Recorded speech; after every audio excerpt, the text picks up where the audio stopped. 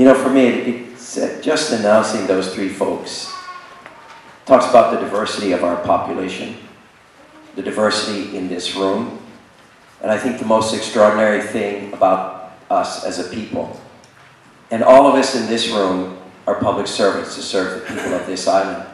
Almost 1 million folks live on the island now, 8,000 short of 1 million. Squeezed between the mountain and the sea, 600 square miles. And our jobs as city workers are to make sure that the people who live on this island live as well as possible. And today we're honoring extraordinary efforts by some of you. But I believe that every single one of you, when you go to work every day, make sure that our city works and people thrive on this small island in the middle of the Pacific. Whether you're just signing off on documents to keep water flowing through our pipes, or sewage flowing through our pipes, or you're someone as a first responder who's actually saving someone who's having a heart attack, or drowning, or being shot at.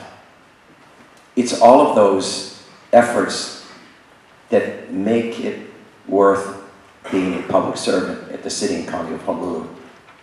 And there's so much good news, you know, in the news every day they talk about all the horrible things.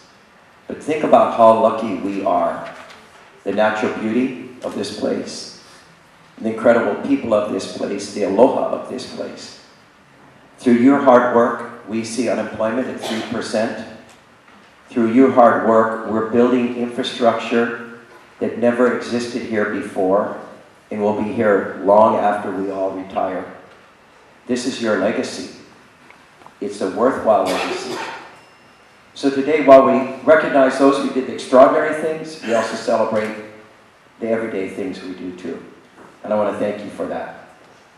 For those who do have the lay though, thank you for setting a good example.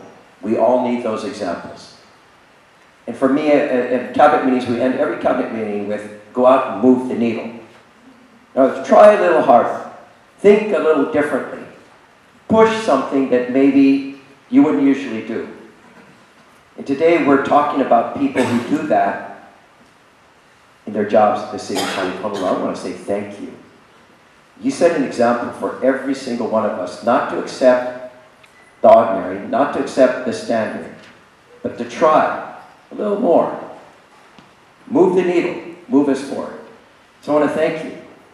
Thank you for working hard every single day, 7 days a week, 24 hours a day, because that's what our city does. And for coming back every day and trying again. Love all of you. Mahalo and aloha. Thank you.